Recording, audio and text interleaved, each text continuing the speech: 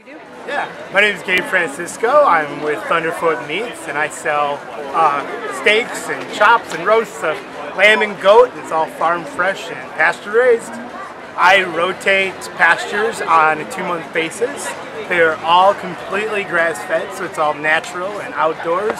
I don't use any grains, so it's all local. And I've been raising sheep for 20 years, so I've won national and state awards in herdsmanship and sustainability for it. Great. I would really enjoy tax dollars from the state of Michigan to go towards sustainable farms such as mine and my parents' Jehovah Jireh wool mill.